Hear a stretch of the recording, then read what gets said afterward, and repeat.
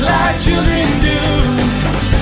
Oh, great city, not made by human hands, home of the lion and home of the Lamb.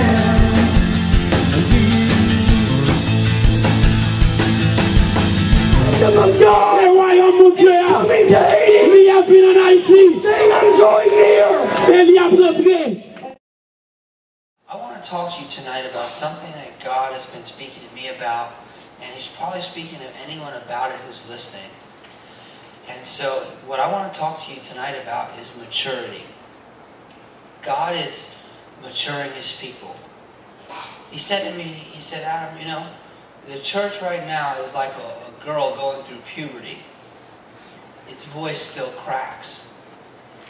And it's like puberty is an awkward age, you know. You're not really sure what the person's going to wind up looking like.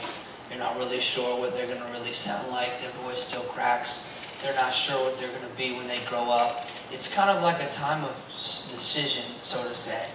And I think the body of Christ right now, by and large, God is maturing the body.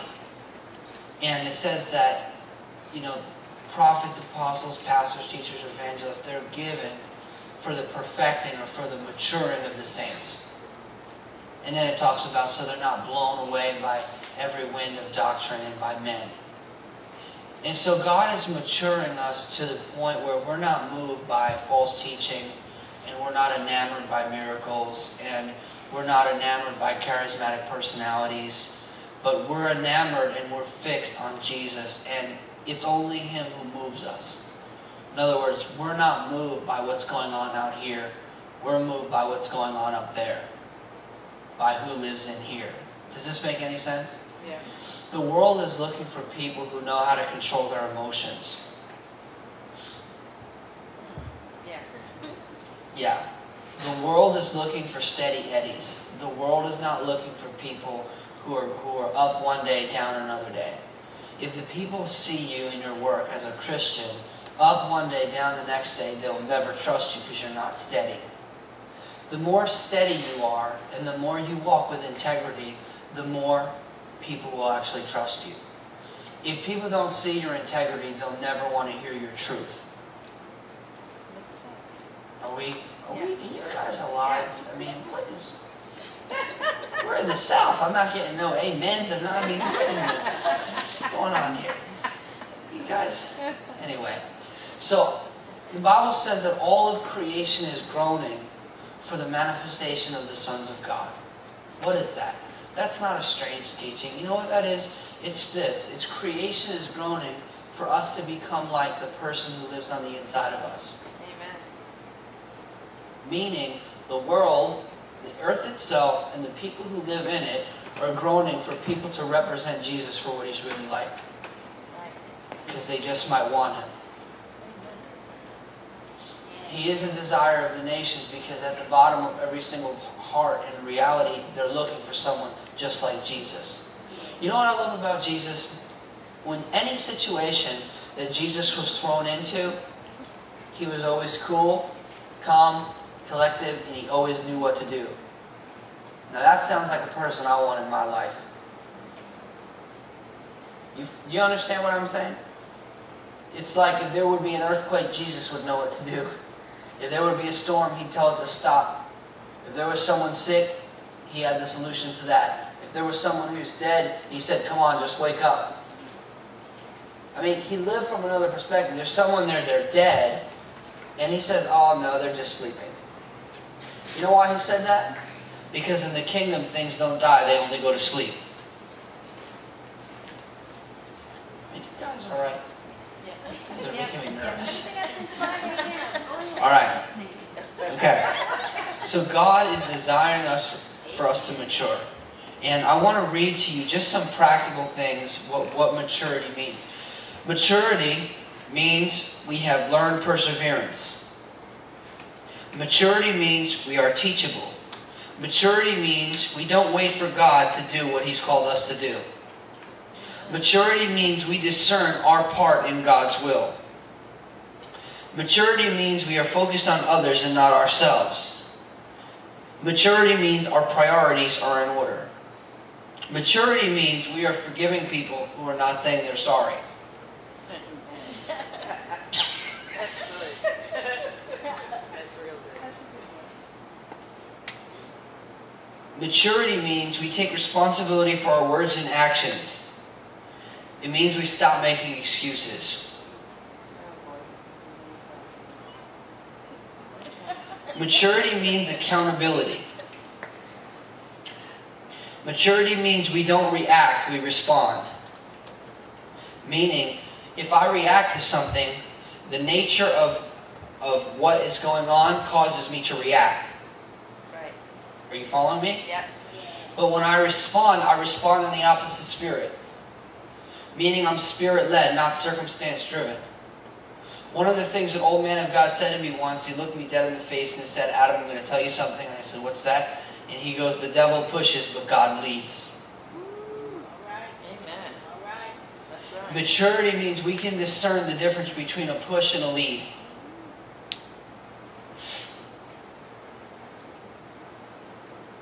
Okay. Maturity causes us to understand that our choices affect other people as much as they affect us. Let me give you an example. David was a man and he made mistakes, and he's kind of like, you know, one of the main characters in the Bible, really. And so he liked to sleep with women, and he looked at a woman and he slept with her, and then he had her husband killed. Moral of the story, right? So he's like, Nathan the prophet comes to him, gives him a parable. David figures out the parable is about him. Okay?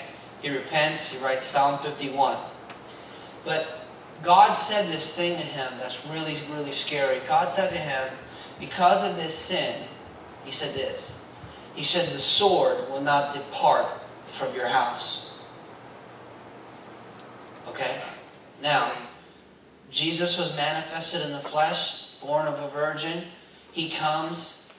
You know what Herod's doing? He's slaughtering Jewish people with a sword. When the time of his son David, the son of David, Christ, and the time of the Messiah's birth, that word over David's life was still being fulfilled even though he was dead.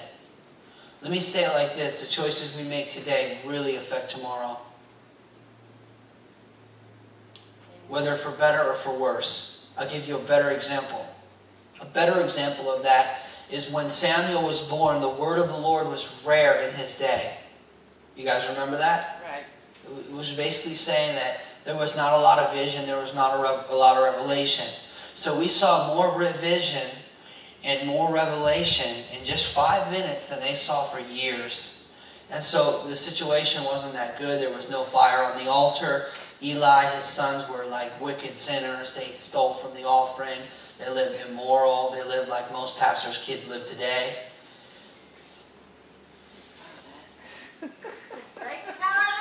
Amen. In Jesus' name.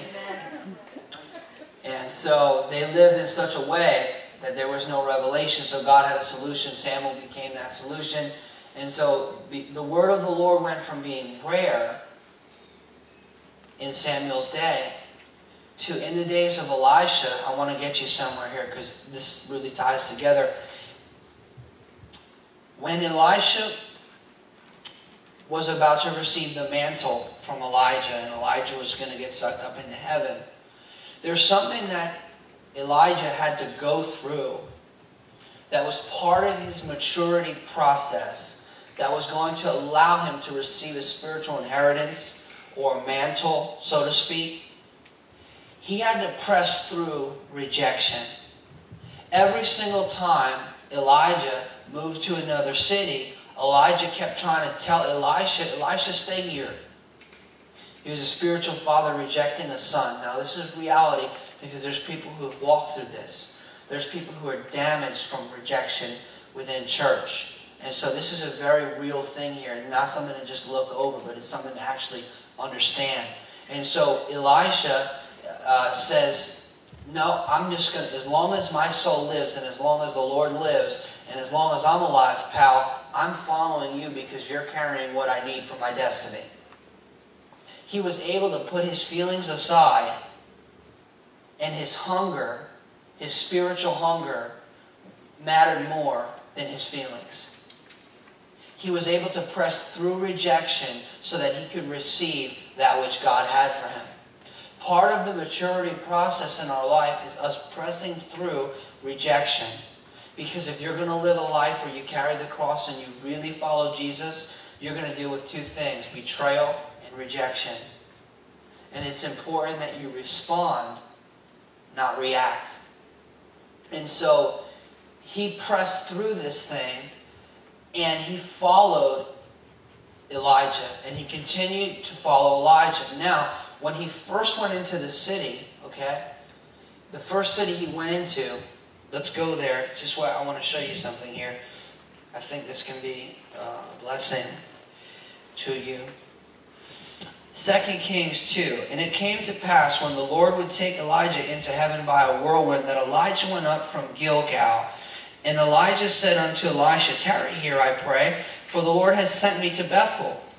And Elisha said unto him, As the Lord liveth, and as thy soul liveth, I will not leave.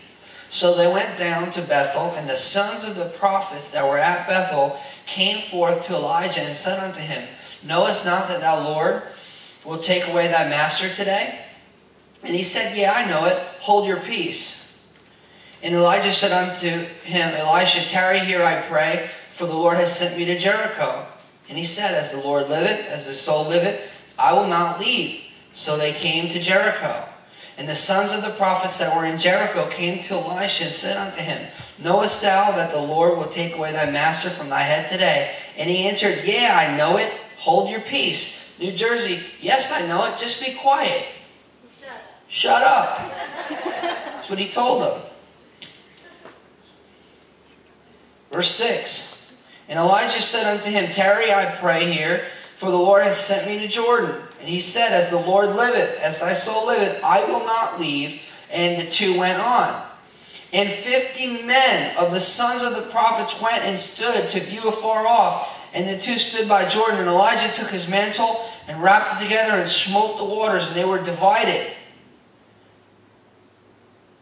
So the two went on over dry ground.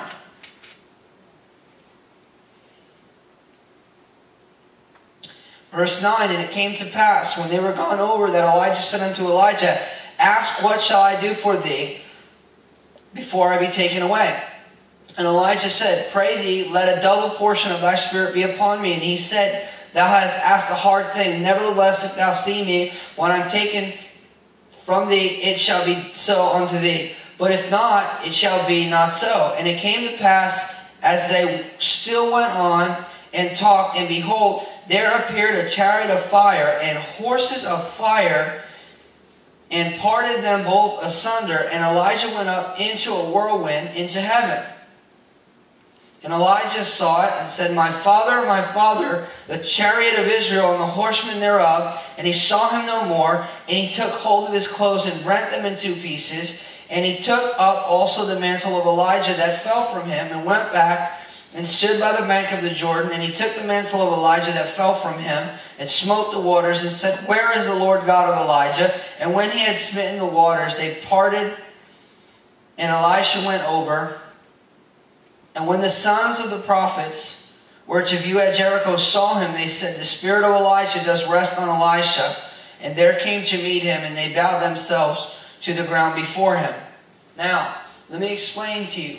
He had to press through this rejection that is a real thing to receive what God had for him. Now, I'm saying this because this is a reality in life that everyone deals with, is the issue of rejection.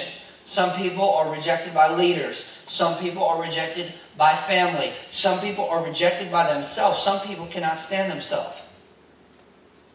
And so there is a self-hatred or rejection. They're actually rejecting themselves. I know it doesn't make any sense. It almost sounds like psychobabble, but it's true. There's really people who actually hate themselves. Yeah.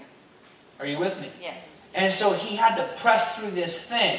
But when he was pressing through, do you notice that the word of the Lord went, wherever they went, it was like the word of the Lord was there. Do you notice that the word of the Lord was in each city that they went? Yeah. Okay? Well, do you know what that is? That was the fruit of Samuel's life. Samuel is the one who had the school of the prophets. See, the whole prophetic musician thing, it didn't even originate with David. It was before that. It was with Samuel. And see, Samuel, his prophetic schools, was the forerunner to David's tabernacle. Yeah, there's always a forerunner to the things that God establishes. And so it's important in our life that we can discern the forerunner or the token or the thing that God sends before to say, hey, there's more coming. Elijah's servant, he saw a cloud of rain. Little cloud, and he said the rain is coming. He was able to discern. The people who received John the Baptist's message understood that there was more to John the Baptist's message.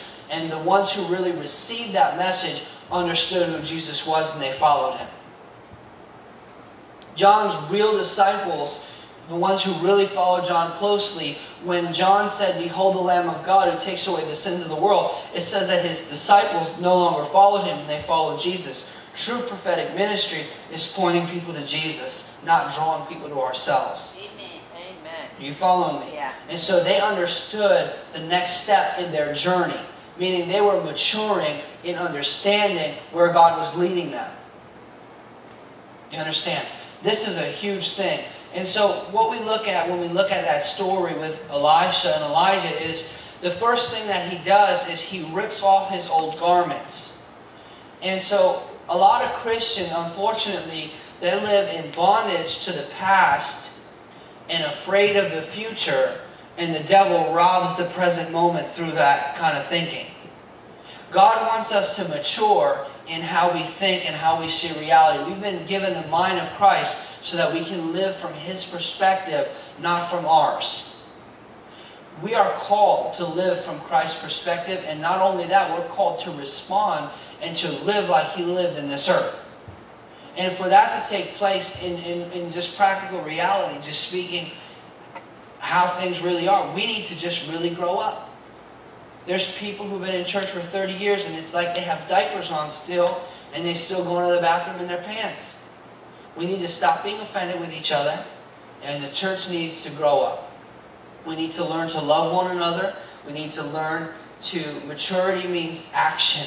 It means responsibility. It means the things that we're praying about, we actually need to start doing. The things that we really believe, we need to do them and not just talk about them.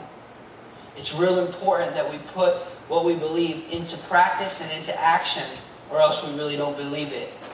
When we sing Jesus is worthy and don't tell people about Him, we don't really believe He's that worthy. You tell me, well, I believe in healing. Well, when was the last time you laid hands on the sick? See, it has to come to a place where we move into action. And so Jesus Himself was fully God and fully man. Are you guys with that? Yeah. Fully God, fully man. He was born of a virgin, which means He's a man, and He manifested in the flesh, means He was God. He's the Son of Man, Ben Adam, and He was the Son of God. The Bible says the God of Israel doesn't sleep or slumber, and so Jesus, He sleeps in the boat because He's fully man. He can sleep in the storm, He's fully God. So this is who Jesus is. But even Him, He had to mature and He had to grow up in the natural world. You understand? And so in the kingdom of God, there's something that we've started to understand. We fully don't understand it. The church fully, by and large, doesn't understand it. We kind of get it. The Bible says that when one sinner repents, it's greater than 99 righteous people just being righteous and doing what they do. Right? Right. But we think that if we're going to fast and pray for the rest of our life, that that's going to move God. But you know what moves God even more than that? When someone changes the way they think about who God really is by the way you live. All of heaven rejoices over one sinner that repents. So when we really believe that, our priorities will change and we'll be less focused on ourselves and more focused on others who don't know Jesus. I'm not saying that as an evangelist. I'm not even an evangelist. I'm not saying that because I'm not even saying that for the reason to stir you with the flesh. I'm saying that because we as people, I'll say me first, I am a selfish person who God is breaking the selfishness out of me. Now there's people who will not tell you that behind a microphone, but I will tell you that. We need to be broken of that. Everything in our culture makes us like that. We think we're entitled to it, and it's evil to God. There was a guy in our church, one of our elders, a real old guy, real nice guy. I shouldn't say that. If he's watching, he'll kill me. But he's a real nice guy, and he has a real gentle voice. And if you don't listen real carefully, you won't hear what he's saying. But there was this woman with a spirit of infirmity, and she had the spirit of infirmity for 38 years, and the woman was bent over like this. Do you remember that story in the Bible? Yeah. And so he said something, and he goes like this. He goes, yeah, you know you're sick when all you can see is yourself. You see what I mean? See, she was bent over, and the only reality that was reality to her was herself. And so that's what sickness is in the spirit. When we're selfish and all we can focus on is ourselves, our well-being, our promotion, our blessing, us, when that's the only thing that consumes us, we're sick and we need to be healed. And so I really believe that as we mature us, God is going to align our backs so that we have a backbone, but so that we're not just focused on ourselves. I don't know about you, but I take notice when God responds to me. Okay? And God responds to me when I'm responding to the needs of other people. When Jesus taught His disciples how to pray and how to live, He said, when you fast, when you pray, when you give. Remember that. I wrote that in the manual, by the way. So these 3 whens of Christianity, I call it. And so the first when was when you give. Don't give your alms in front of men to be seen of men, for you don't have a reward. Okay? Then He tells them when you pray. Then He tells them when you fast. He said that in an order. And the order is this. When you give to the poor, that's what alms is. It's not tithes and offerings. He's talking about giving to the poor in that context. He says when you give to the poor, don't give to the poor to be seen by people, to be honored by people. And then He goes on and says, when you pray, don't stand on the street corner and let everyone know that you're part of this great prayer thing and all you do is pray. And don't make yourself seem to be more spiritual than the rest of the people because you pray so much. Okay? When you fast, don't afflict yourself so people look and go, wow, this guy's a really spiritual guy. He's fasting all the time.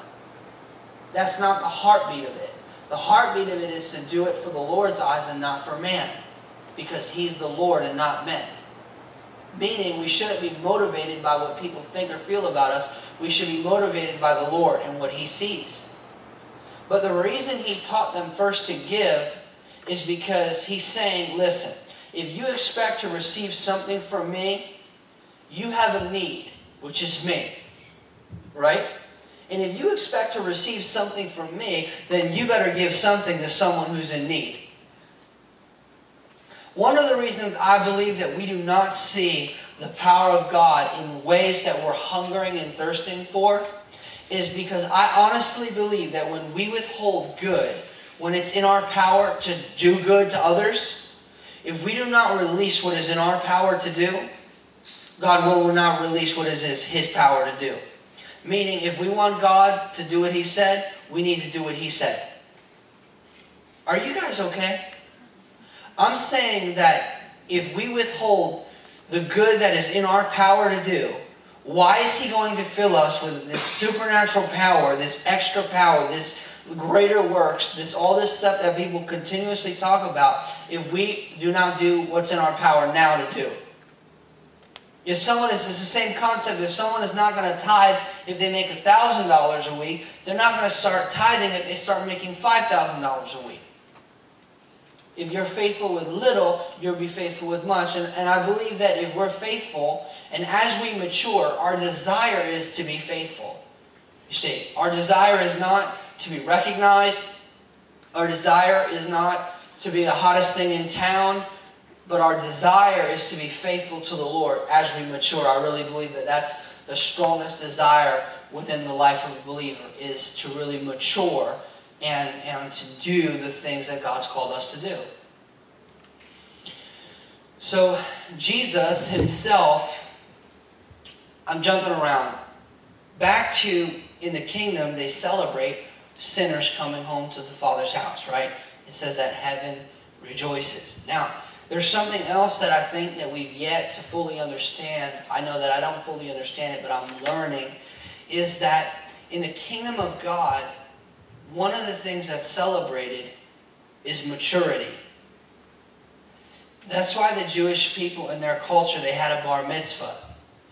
See, maturity means accountability. And it's something that's celebrated in the kingdom. The age of accountability, I believe it was 12 years old. Am I correct? Yeah. Jesus started teaching them. Yeah. I believe that speaking in the Jewish culture, the age of accountability is 12. And that's when a young man or a young woman would actually be accountable for their actions. And it's when they would have to know right and wrong and all these other things. All right? And so, through Jesus' age of accountability, in that age, he knew who his Father was. Okay? What was he doing? He was in the temple. He was speaking. They were astonished at his wisdom. Okay? And he said this. His parents come to him and he says to them, "Don't you know I must be about my Father's business?" He's telling his natural dad, "Hold on, pal. I know who my real dad is. And it's his business that I'm about." Now, you may look at that and say, "Oh, here's nice little Jesus. He's so sweet." But you know what he just said? He just said that when he came into the age of accountability, he knew who he was and he knew who his Father was. And that means he knew his assignment. Often, people say, "I don't know what God's called me to do. I don't know what to do." The issue is not that you don't know what to do. The issue is that you don't know who you are.